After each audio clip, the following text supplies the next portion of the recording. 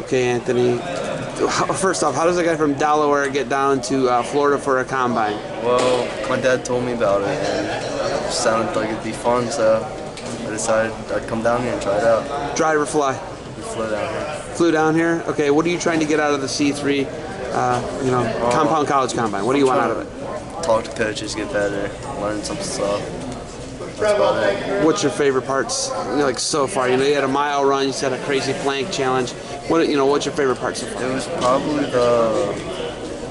where the other coaches, the top coaches came in and showed some stuff. Which coach? Coach Ryan, he's pretty incredible, very motivational guy. Coach Dresser, he's, really honest to the point. I like him. Papalizio, he talks about his system. What's been your favorite so far? I think it was Dresser. Dresser, why?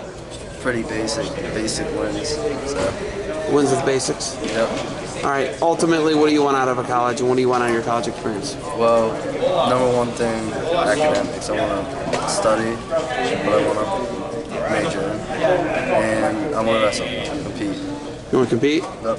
What level would you say right now you want to compete at? Any level, pretty much. Any level? Yeah, as long as there's the academics there. All right. You got lunch? You got anything else for me? That's it. Good luck, man. Keep scrapping. Thank you.